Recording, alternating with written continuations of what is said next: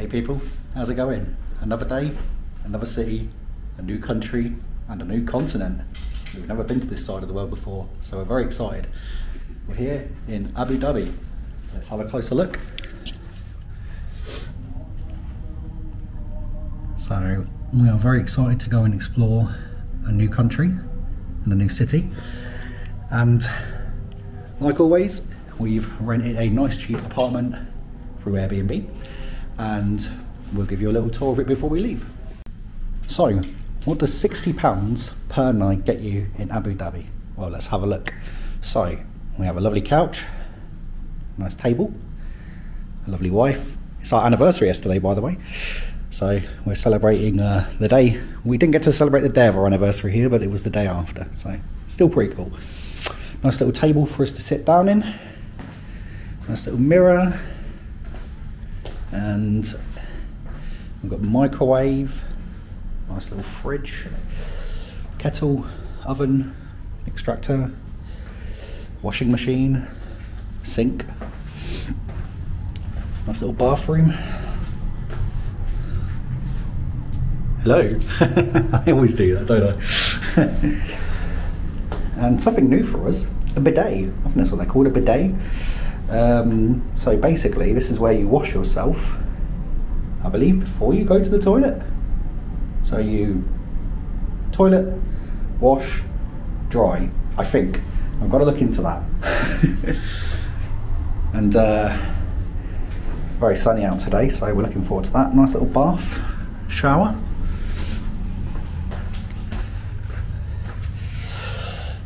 And a queen size bed, which is pretty cool. Weren't expecting that, so yeah, bear in mind we didn't pay much. And then TV and all that jazz. So yeah, very happy so far. So what's the goal today? Well, we're just going to go and explore, as we always do. We got here at like, what was it, about 2:30 in the morning? Yeah, we got to the apartment. We got here in Abu Dhabi about 1 in the morning. We got to the apartment about an hour and a half later. We had to figure out the transport, stuff like that. So essentially what you do is, when you're looking to travel, you have to go and buy a, what's the pass called, Tammy? Do you have them still? I'll get her to dig them out. You have to buy a bus pass from the counter. It's just near the exit to the airport. Lovely gentleman there. Here we go. It's a, let's get into a bit of lighting, a Hafiyat card. Okay, so you purchase one of them and you have to get it preloaded with a minimum, which is, I believe, 10 United Arab dirhams per card. So we've got 2 of them, so that's 20 United Arab dirhams is about £4.50. That got us a fairly decent ride into the city. I think the ride took us like, what, half an hour, 45 minutes? And we still have money left because it's a prepaid card, so we can continue using that card. I think there's machines around the city where we can find out how much we've got left on it. So we'll probably use the bus to travel. There was a lot of people outside, taxis, selling their services, and we were like, nope, we've got a ticket, mate. So always, you know, look for a cheaper option. Given the fact that we arrived so late, we didn't sleep till about 5 in the morning because our body clocks has to adjust because we'd come from Athens. So we'd been in Athens and we were like, let's go to a new country, because we were having a great time in Athens, but we found a fantastic deal to come to Abu Dhabi, and it's not often you get to leave and go to a different continent.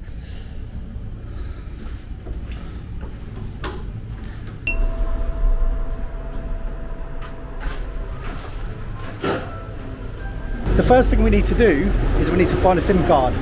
So we tried to purchase a SIM card in the airport, and they were asking for like 180 dirham for a SIM card, and that's about £40. And I was like, not paying that. Not paying 40. I know I can get it cheaper elsewhere if I look. So what we're going to do is we're going to head to the nearest mall. It's about 35 minutes on foot. We're going to head to the mall, and we're going to try and find a SIM card, and yeah, hopefully get a bit of some mobile data, because there's a lot to explore, but because we don't have data or any access to like Wi-Fi, and it's quite a large city, we need to have some sort of like you know, Wi-Fi connection to find where we need to go. So we know where we want to go, but we need to get there first. And in order to do that, we're going to need some sort of credit. So let's get over to this mall. Let's see what it's got to offer, and we'll have a closer look at Abu Dhabi along the way. But first impressions, looks really good. So you're probably thinking to yourself, Bobby, you've learned the language of every country you've been to so far. Have you learned some Arabic? Yes, I have. Now, I've only been learning this over the past 2 weeks, so I'll apologise in advance, but this is what I know so far. So, good morning is Sabahul Khair. I do apologise if that's incorrect. Good evening is Masahul Khair. Thank you is Shukran. Goodbye is Masalama. The number 1 is Wahid. The number 2 is Ifnin. To say please, you would say, well, there's 2 situations. So if you say it to a man, you'd say min fadlak. You say it to a woman, is min fadlik. So it changes slightly. And that's about all I know. I think that's about all I need, because from what I've learned, English is a very, very, very commonly spoken language here. However, to me, it's important to know a few words to show some respect to locals, and to show my appreciation for the wonderful culture and the wonderful country that I'm in. Okay, we've arrived at the mall. Free Wi-Fi and air conditioned. Look at this. I think I might stay there under the air conditioning. But yeah, good stuff. Let's go and explore and try and find a SIM card. So, I'm all in Abu Dhabi. Is this what you pictured? I'm not sure what I pictured, to be honest, but I knew it would be very beautiful. So, still trying to find a SIM card. Temperature's picking up a little bit, so maybe get some sun cream as well. But yeah, so far so good. Air conditioned in here, so ready to spend the day here, to be honest, but enjoying it so far.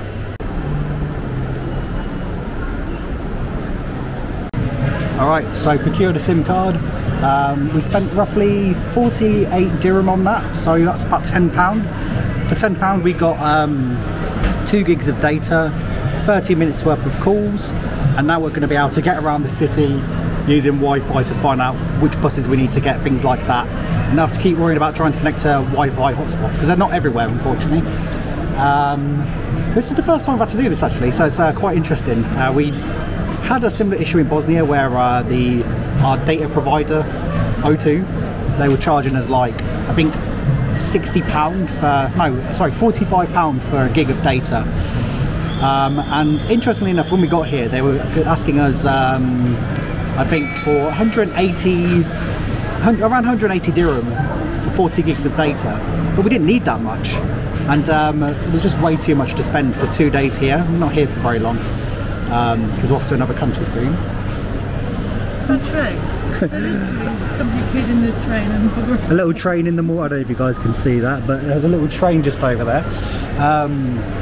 So now we've got everything we need, we're gonna start heading off. I'm gonna go and buy a razor shortly, have a nice little shave because I'm getting a bit scruffy. We're just outside a, I don't know if you can see, a Starbucks. And strangely enough, we only brought 2 of these little drinks, and that cost us 20 dirham, which is about 4 quid.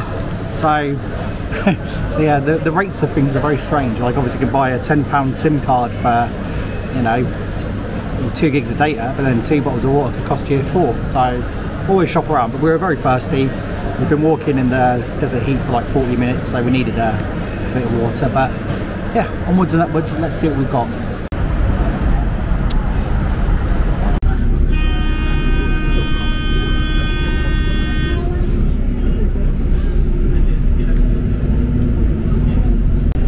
So on the bus now, just on our way to the Grand Mosque, and it's important to note, if you're a man like that, you can't just go sitting wherever you want. If you notice over here, Tam sat there, and I went to sit there too, only to realise that I don't think you can see it, just up there, but it's only for women and families. So luckily I clocked on before, you know, before it was too late, and came and sat down. But yeah, it's about 20 stops roughly, and then we'll be there. So yeah, let's do this.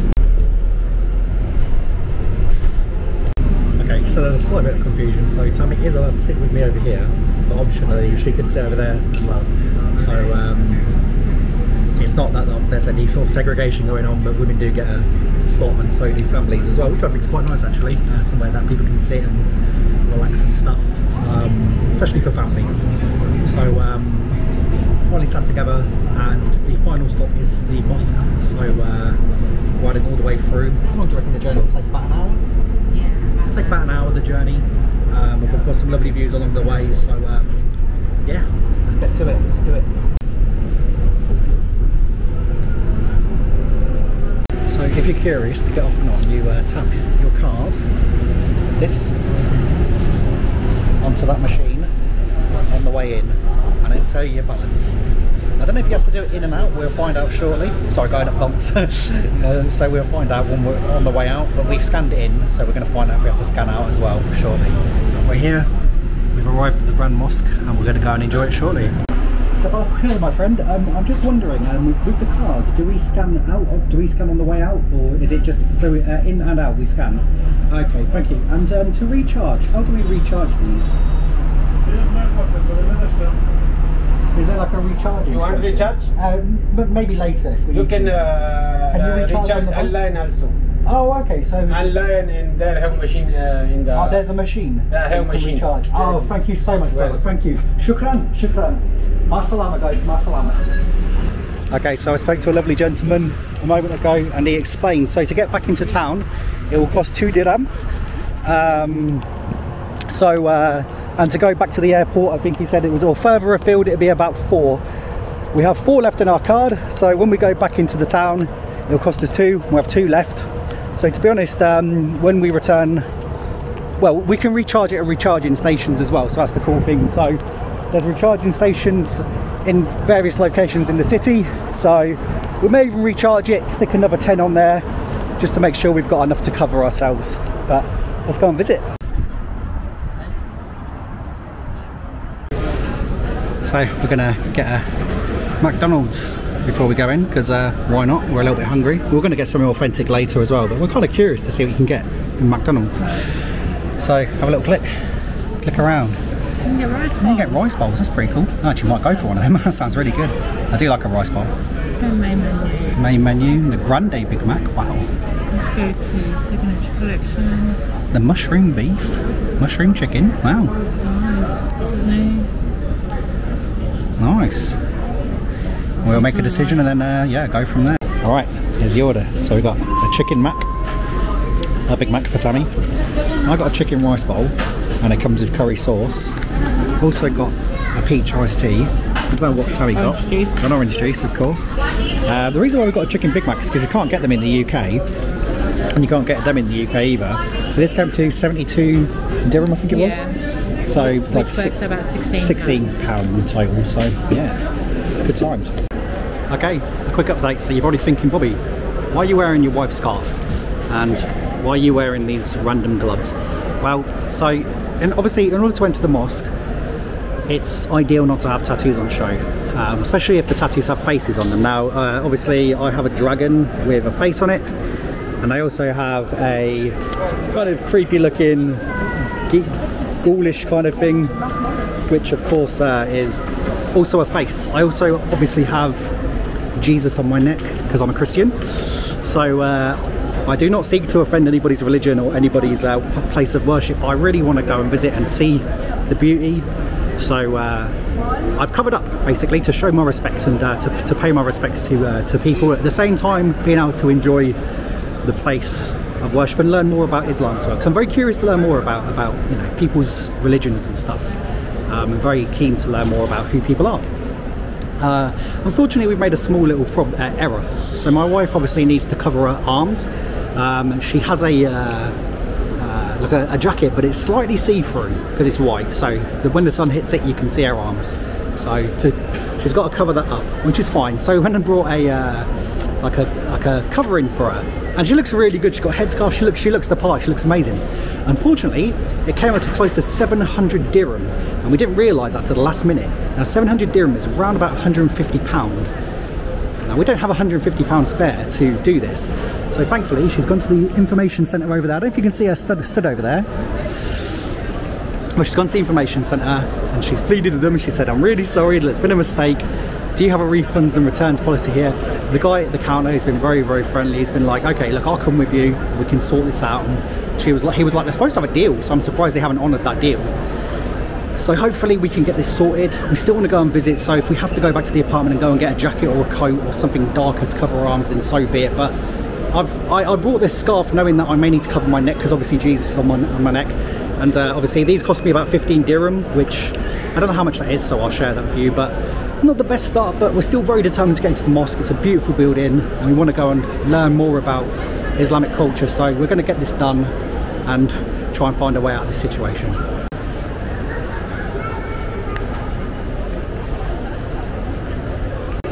The day has been saved by the brothers over at the Visitor Happiness Centre. Absolute legends. So basically, here is the new garment that Tammy has, and that was £10 versus the 150 that we were going to pay. So you know better than I do. You have to explain, love. So I went over to the visit people, okay, and explained to them, showed them the receipt, and basically him and a security guard went into the shop and they went literally all guns blazing, saying you've charged her for this when you should have obviously pointed her towards the 45 upwards first, and blah blah blah. So I literally got a full refund and then this for £10. So it just goes to show that you shouldn't drop something, because we were just about to go, you know what, we just have to class it as a loss and go forward. But that is still a lovely garment and a lot cheaper, and we can keep that as a memory. And we wanted something to take home, and we've got that now. And thank you so much to my brothers at the Visitor Centre again for helping us there. So now we're going to go and try and enter the mosque and go and see what there is. All right, we're in. Had to go through security, had to scan a barcode. The entry's free, so that's good. But the whole ordeal is sorted. So yeah, thank you again to those guys, man. This goes to show there are some good people. So yeah, we're going to go and visit now, and we're just on track as we speak. All right, here we go, people. I've made it. Well, we both made it. So I'm just sorting this lot out. So let's have a look at her in her full glory. Don't she look amazing? Let's get a video of you over there, look. Look at that, hey? So it's been a bit of work to get here, but it's very much worth it. Obviously got, I don't want to say scammed, but technically we was scammed, because so according to these security guards that I spoke to, and I thank them profusely, what they're supposed to do as part of the rental agreement, this shop that we purchased this garment from, was they were supposed to direct us straight to the cheaper ones, and instead what they did was they directed us to the expensive ones. So not ideal, but we got it solved. What a lovely water fountain, very beautiful. And there you go. So quite the building, it must be said. Very, very pretty. I was very keen to visit, but obviously knowing that I've got tattoos, I was a bit worried about how to get in. But thankfully they're very, very understanding, very accommodating. So yeah, let's get in further and have a closer look. Here we go. Look at this. This is very nice. I like the way the archway goes into that backdrop there. Very pretty.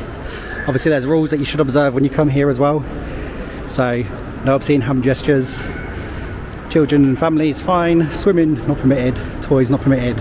Mask, face coverings and decorations. Public affection and flag bearing. Completely fine. You've got to respect other people's wishes and stuff. So let's go and have a closer look.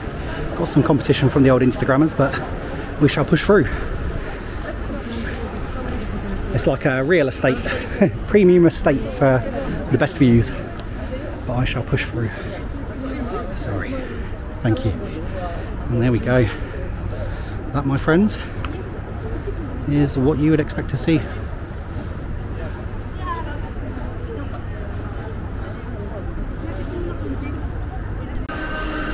There we go.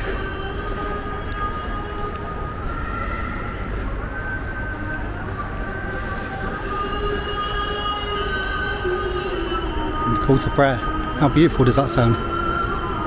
That's so calming. We heard that this morning and it was just so peaceful. There we go. Starting to, the sun's starting to set now, so it's lucky we got in when we did. But there we go, people. Abu Dhabi. Free entry as well. Can you believe that? Into the new section now and inside the very mosque itself. And wow, what a building.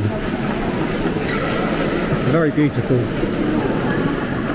My brothers and sisters of United Arab Emirates, your culture, your food, your people, you're wonderful. I'm really enjoying my time here. Thank you for having us.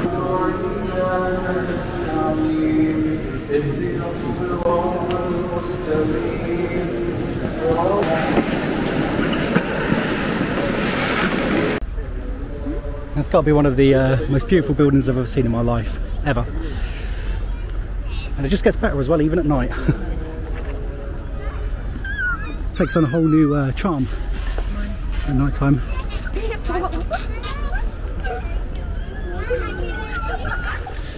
Absolutely incredible. We don't need a taxi, we can walk. There's taxis around the building. That's good for people that need it. We don't need to use it. But yeah, so in terms of our first evening in, or our first full day in Abu Dhabi, we've had an amazing time. We've loved all the people have been so friendly and so helpful and so kind, and the culture, the food, the religion, everything. We're fascinated by it.